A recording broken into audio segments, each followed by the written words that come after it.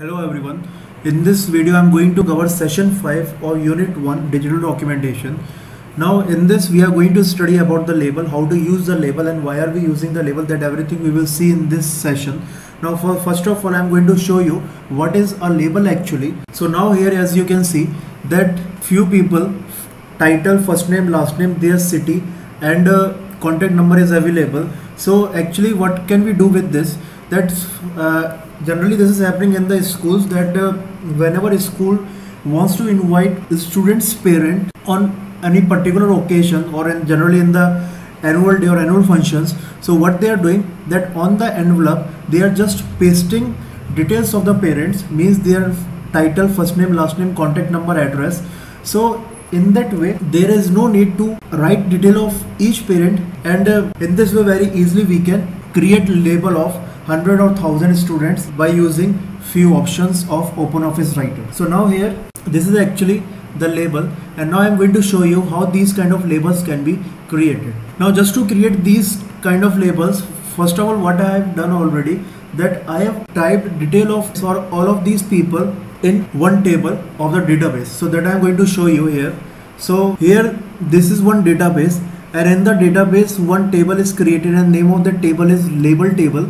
And when I'm clicking on it, I'm getting here one table. So here as you can see the details of all the 8 people are available here.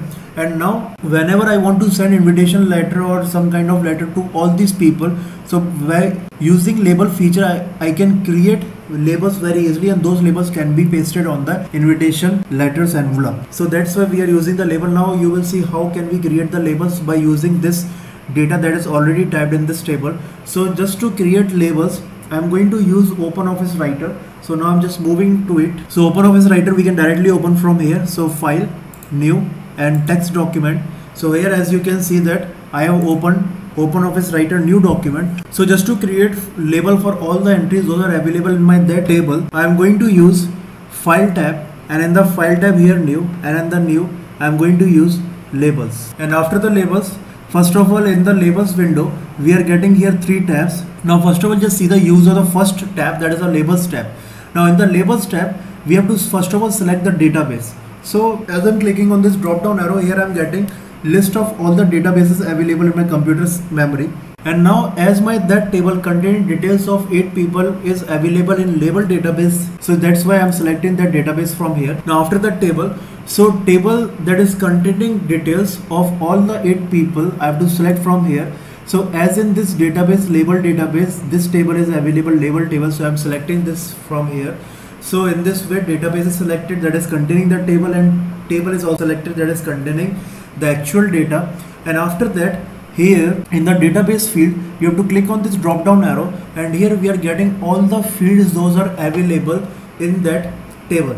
Now fields are what, I'm just going to show you that table again so this will be clear to you. So in this table as you can see that first field is title, second field is first name, next field is last name, next is contact number, and last field is city. So these are the fields available in this table. So now in the database field I am clicking on this drop down again, and here as I want label in what way, that in one line I want title, first name, last name, then in the next line I want city, and then in the third line I want contact number. So for that I have to bring these fields, or I have to shift these fields in this box in that particular format. So title first of all I want, so title is selected, and thereafter this arrow is clicked, thereafter a space, and then first name shifted, then again a space, thereafter last name, and shifted in the left hand side. So here in the first line I have included title, first name and last name.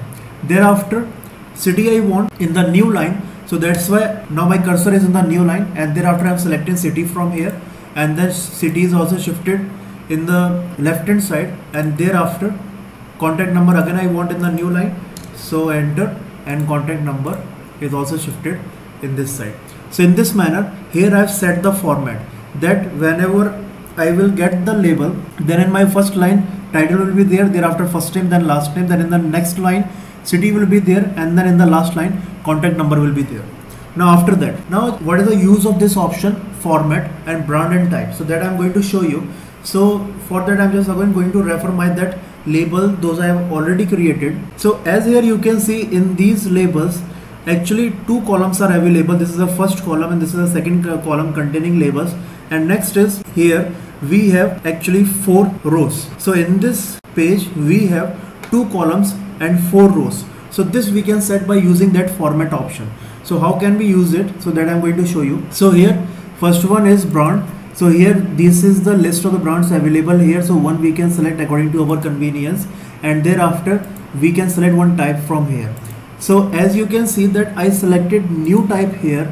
So here you can see that what is happening, 9 by 18. So it means there will be 9 columns and 18 rows if I am selecting this, and the size of each label will be what, 5.50 centimeter into 2.75 centimeter. Now when I'm selecting this latest type, so here you can see now changes there, that here in this case we will get 2 columns only and 4 rows on each paper, and size of each label will be 5.50 centimeter by 2.75 centimeter. So first one here is width and 2.75, next one is here height. So in this way we can select from format option how many labels we want on one paper. So that is the purpose of this option. So here now you have understood use of all the options available in labels tab. Now next one is the format. Now already you have seen I have used some options in the format tab, and there we are getting our labels in a particular width and height. But this we can change. If I want label of 6 centimeter by 3 centimeter, so that can be done by using this format tab. So by using this format tab we can mention the size of each label manually. So here horizontal pitch and vertical pitch. Now what is the meaning of this horizontal pitch and vertical pitch? So this is the size of complete label, that is horizontal pitch and vertical pitch. After that, now there will be some gap between the border and the text. So we want our text in how much height and width, so that we have to mention from here by using width and height options. Now left margin, top margin. So here you can see that page is starting from this place and label is starting from this place. So this is our, in this case is the left margin, and the same manner page is starting from here and top of the label is starting from here. So this is what, top margin. So this also we can change by using these two options, left margin and top margin. And thereafter how many columns and rows we want on our paper, so that we can decide from here. So in this way by using the format tab manually we can mention dimensions of the label as well as number of columns and rows we want on one paper. So in this way this is format tab can be used. Now next one is the options. Now in the options, one option that is available here is the most important one, synchronize. And this synchronize option we have to always check, because if we are going to do some changes in the format of the label, so we will apply those changes only on one label, and when we use synchronize option there, so automatically the same formatting will get applied on all the labels those are available on one paper. So that's why this is very much helpful when we are formatting our label. So that's why we have to always check this checkbox. So now here you have seen the function of all the 3 tabs available in the labels window. One is options, next one is format, and the third one is labels. Now after following all these steps, just click on the new document. Now as I clicked on the new document, so here you can see that I am getting 1, 2, 3, 4 rows here and 2 columns. So as I selected one format there, and that format 2 columns were there and 4 rows, so that's why I'm getting here 2 columns and 4 rows. So this is one here. Now next is what I'm going to show you now, the use of a synchronize. So as I want to do changes in the format of this, means right now you can see on the formatting toolbar that font face is Times New Roman, font size is 12, but as I want to change these formats, just select the first label content only, and thereafter in this select the font style that you want. So as I want this font style, I'm selecting. Thereafter font size I want to reduce, so in this way we can reduce the font size. And after that, now you can see that format of this first label and format of all others label different. As I want this format to apply on other labels also, so that can be done how? Just click on this synchronize labels option. So as I clicked on the synchronize label option, so you can notice that same format got applied on other labels those are available on this page.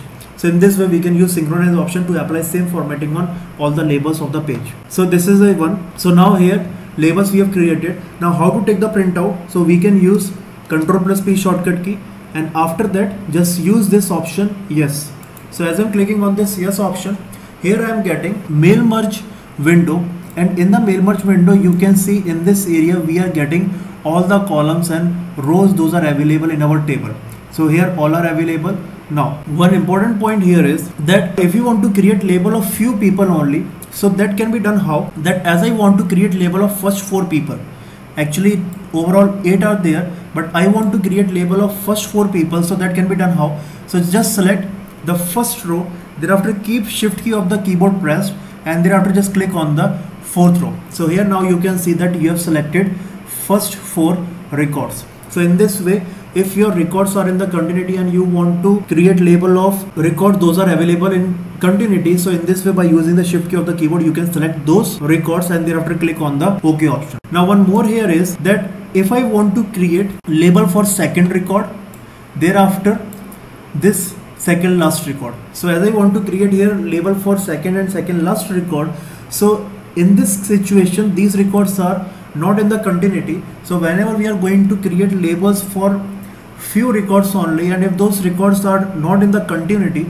so in that case we have to use control key of the keyboard. So I'm just selecting the first record, means the second record, and thereafter moving to the second last, and I'm keeping control key of the keyboard pressed and then selecting the second last one. So here now you can see that I've selected second last and second record, and now as I click on the OK option, I will get label for these 2 records only. So in this way we can create label for selected entries of the table. Now as I want to create label for all the entries, so that's why I'm neither going to use shift nor control, and thereafter clicking on this OK option. Now after that OK, here I will get one more window, and that is a print window.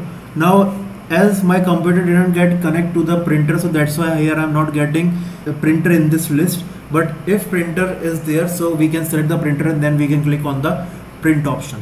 Now as I want to save all these labels, so in future whenever I will get the printer, I will be able to take the printout. So for that, just select this option, Microsoft Print to PDF. So in this way you will be able to save your all the labels in PDF format, and thereafter click on this print option. Now here you have to give name to your PDF file that will contain all the labels. So here I am giving the name label. So here I have given name to my this PDF label demo that is going to contain all the labels, and thereafter I am clicking on the save option. Now all the labels got created and got saved on my desktop.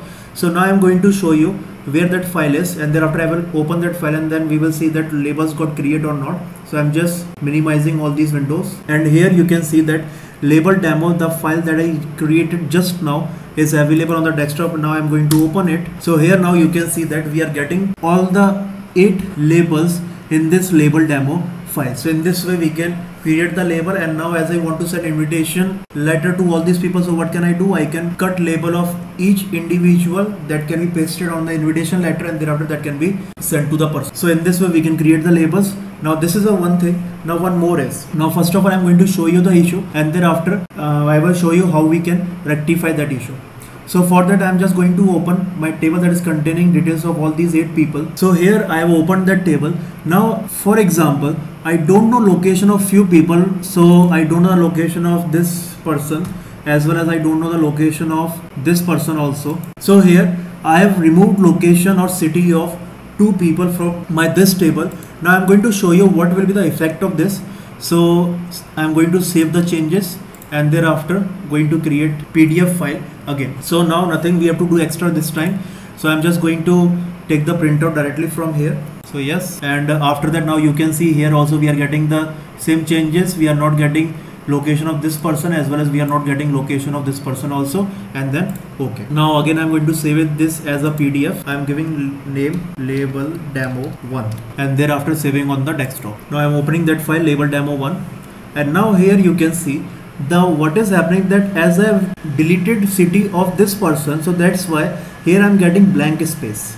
Okay, in the same manner I've deleted city of this person also, so that's why I'm getting here blank space. Now what I want to do, that whenever we don't have entry of particular person, then in place of that blank space I want this next entry to be shifted upwards. So that can be done how? So for that I'm going to show you the complete procedure. So for that again I'm moving to the OpenOffice Writer document. So now here whenever we have such situations, we have to do changes from here. Now first of all we have to do what? We have to see all the non-printing characters available here, and we have to replace enter by paragraph. Now how this can be done, that I'm showing you. So here we are getting this standard toolbar, and in the standard toolbar here we are getting non-printing character. So just click on it, and after clicking on it you can notice that enter key arrows are available here. So just click there and use delete key of the keyboard to remove all the enter keys. So now here I have deleted all the enter keys. Now thereafter, as I want city in the new line, so I am using enter key again to shift it to the new line, and then contact number in the new line, so I am using enter key again. So here now you can see that enter key character got replaced by the paragraph character. So this we have done. So now as here again in the second label you can see we are still getting enter character, and as I want to apply changes of this first label on all the other labels available on the page, so I am just clicking on this synchronize labels option. So this is done. So now you can see that other labels enter key also got replaced by the paragraph character. So this is done. Now after that, next step is what? Just click on insert tab, and in the insert tab just bring mouse pointer on the fields option, and as I brought mouse pointer on the fields option, I am getting here some menu. In this sub menu I have to select this other option. Now when I am clicking on this other option, I am getting here fields window, and in the fields window we are getting these 6 tabs here, and we have to select this functions tab. Now in the functions tab we have to use this hidden paragraph option, and in the hidden paragraph option here we have to use this condition. Now we have to give here condition. So condition will be what? First of all, this not will come, after that square bracket, thereafter name of the database will come, that is containing the table. So name of the database is label database. So I am writing name of the database here, label database. Thereafter dot will come, just to separate database and table. So dot, thereafter label table is the name of the table containing all the data. So name of the table I have written here, and thereafter field.